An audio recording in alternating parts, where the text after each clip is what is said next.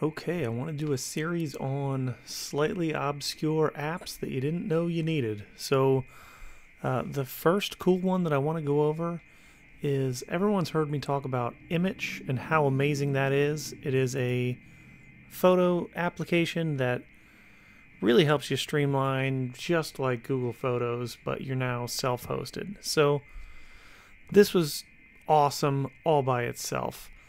I recently discovered something called ImmichFrame, which is a standalone service, and it's really cool. You can flag family photos. Essentially, you make an album all by itself, and then you can do really neat things. Like I've got 300 photos in here, and you see down here it tells you the date and the city that photo was taken in, and then way over on the other side it tells you the current date and time and the city and the weather forecast. It's just a really neat way if you've got a Google TV or an extra Android device that you can display some of these family photos on whatever speed or rotation that you want.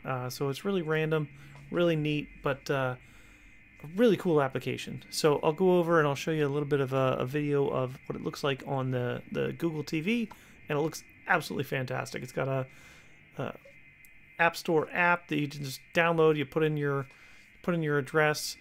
So you see my URL and the port number at the top there. You put that in on your own network, and it just goes. It's flawless, and it looks really professional and really well done. So I want to walk you through how to install and get all this going yourself.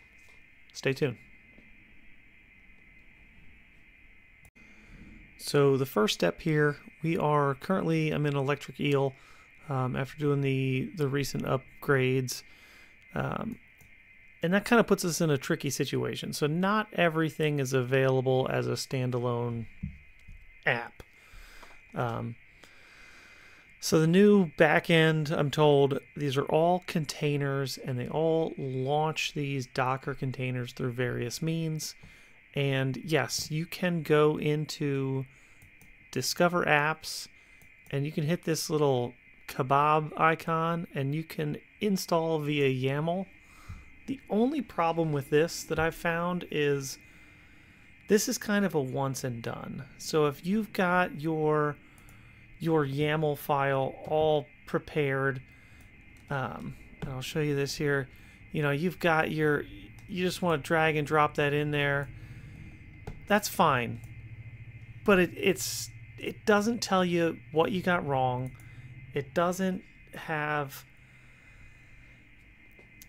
the fit and finish and the polish that some of the other examples do. So, for example, Portainer is the one that I currently use, and that's got a built-in debugger. So it'll show you with different colors of text what you've got right and wrong before you launch it. The other thing that's a little frustrating, and I don't know, maybe it's just me, but once you put your YAML in here and you launch it, I could not find a way to edit that. So you get it right on the first try, you're golden. So some of the pros of this is if you get it right on the first try, it'll show up in this list, and it'll say running or stopped or whatever you have. So that's kind of cool because you get that nice quick visual.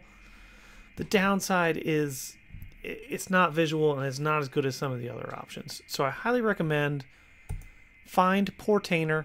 If you go Discover Apps,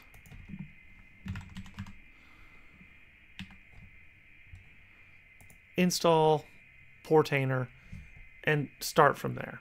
So once Portainer is installed, we can launch that. This is my Heimdall dashboard. So you can launch Portainer, and once you're in there, you'll see your group of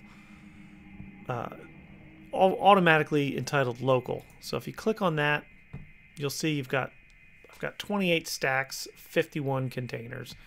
The majority of those are the IX Systems default containers for each and individual service that we've got running. So if we want to do a new one, all we've got to do is go stacks, add stack, you title it, and then you paste in what you need right there. So I'm going to pull up the ImmichFrame stack that I've got and just kind of show you that editor. So if you can see here, red is good, black is good. The orange means that it's being commented out. At first I couldn't figure out because all of these commented out options, they've got a quotation around them. So if we were to do that, it starts off with like a light red, but then you see that false is that dark red. No me gusta. But if you were to delete those, it turns black. That's perfectly fine. So I like that this has that built-in debugger function. It's just one step above the basic YAML of Truenas.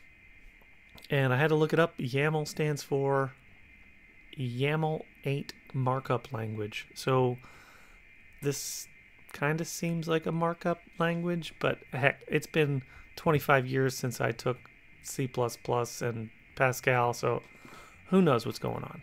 The important part is it looks intimidating, but anyone can do this.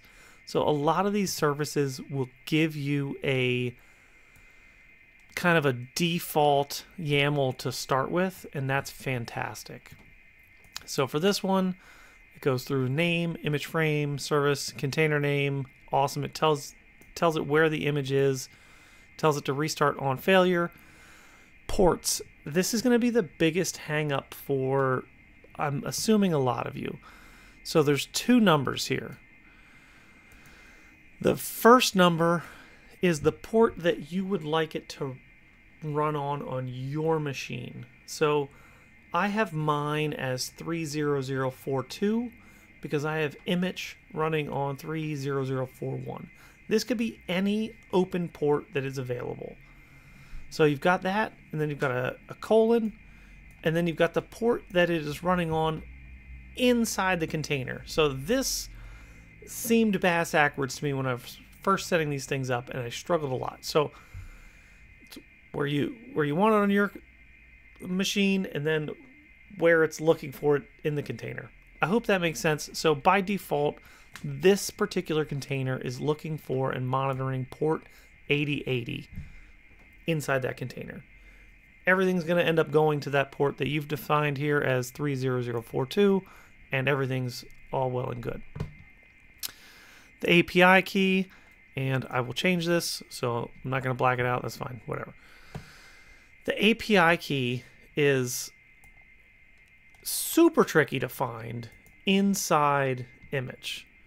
So when you go to Immich, you've got to go to your top right user icon, and then you've got to click account settings. Then it's the fourth one down, API keys. So once you click API keys, you can create a new API key, name it ImmichFrame, whatever. It's only going to display on the screen one time, so you've got to copy that and paste it in. Paste that into your YAML under the API key. Awesome. So we've got that all unblocked. You do have to change your time zone because I believe the default is Amsterdam or something. So just do America /new_York if you're in the East Coast, whatever. You can figure that out. That's not too hard. I have mine currently set to an interval of 10 seconds with a transition duration of 2 seconds. And I turned the zoom off. It does this kind of funky pulsing zoom thing that, I don't know, Apple does that a bunch on some of their memories and whatnot. I'm just not a fan of it. So you can leave that as true, or you can turn it off for false, whatever. Skip the next couple, going all the way down to albums. So this is the other one that messed me up a bunch. So again, this is kind of just a test album. I threw a couple hundred pictures in here just so you guys could see. So you see how that's not an album name. It's a random hodgepodge of alphanumeric characters. When you are in Immich, and you are just perusing all your photos, you've got to create an album on the left-hand side here. So if you go Albums and then create a new one, I created this one called ImmichFrame. I've got 288 items in here, and when you click on this, you're going to look up here in the URL bar. That's what you need to copy, that crazy alphanumeric combo up there. I first started just trying to do ImmichFrame. What I titled it, that didn't work. So you've literally got to copy and paste that alphanumeric combo in there. Down here, show clock true, clock format, hour, colon, minute. Show photo date true, photo date format, day, dash, month with the capital M's, and then dash, year. Show people description, couldn't get that one to work even though it's marked as true. Image location format, it defaults as city, comma, state, comma, country. I just truncated that just to city. It's good enough. We don't go anywhere crazy, so usually the city name's enough for us just to jog a memory of where we were and where that picture was. The weather API key, I'm going to blur this out because this one is mine. This was another nightmare to find. So you've got to create an account on openweathermap.com. So openweathermap.com, create your account, do what you got to do to create a new one. Then just go to, once that's created, just close that tab because it's super frustrating. You got to go to Home, if you can type, openweathermap.org/API keys. From here, you're going to have a default API key. And again, I'm going to blur mine out. But this API key right here, you can just copy and paste into your YAML, and that will get your weather services running. Now, to get the weather actually running, you need all of this. At least I did. So I needed to enable the show weather description, put that as true. I needed to go to unit system and say imperial, and then the weather latitude and longitude, I needed to enter that in. So that was another annoying part. So if you go to latitude.to,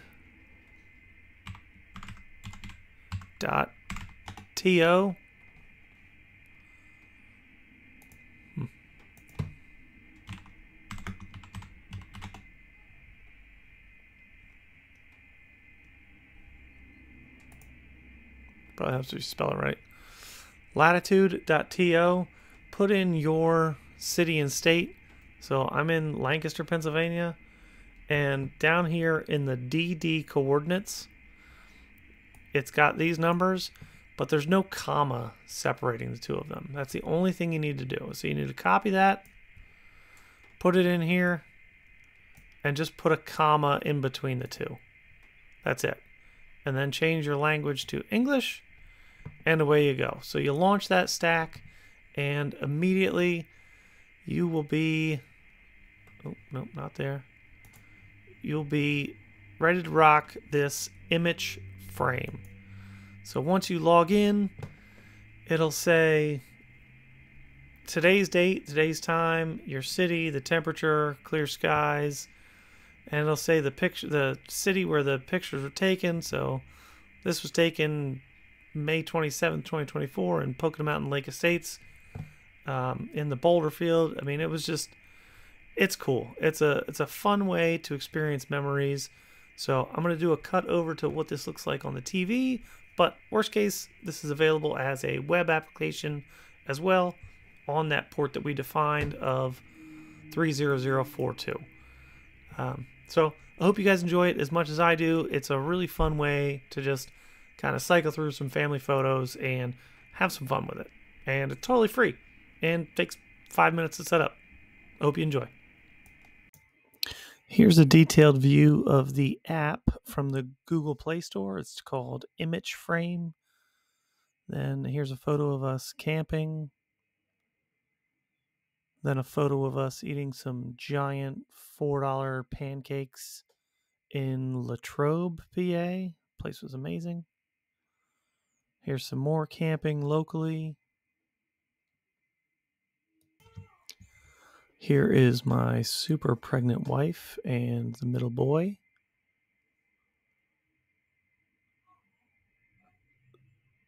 Then the oldest and I at the Kinzua Bridge in somewhere in Bumblefudge, Pennsylvania on a motorcycle trip.